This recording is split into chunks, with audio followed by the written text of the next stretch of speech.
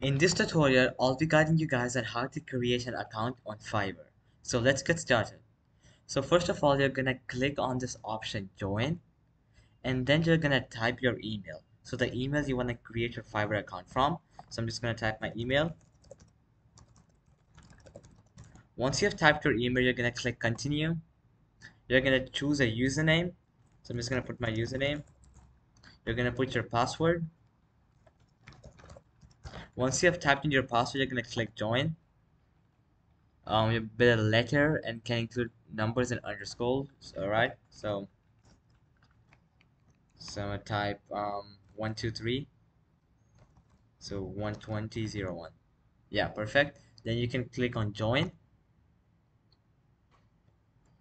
All right. So once you clicked on join, you need to activate your account, and you can do this by going to your email, and you'll receive an email from Fiverr.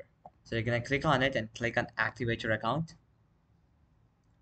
and your account will be successfully activated. So that's how you create an account on Fiverr. So alright guys, that'll be it for the video. I hope it helped you out, and I'll be seeing you guys next time.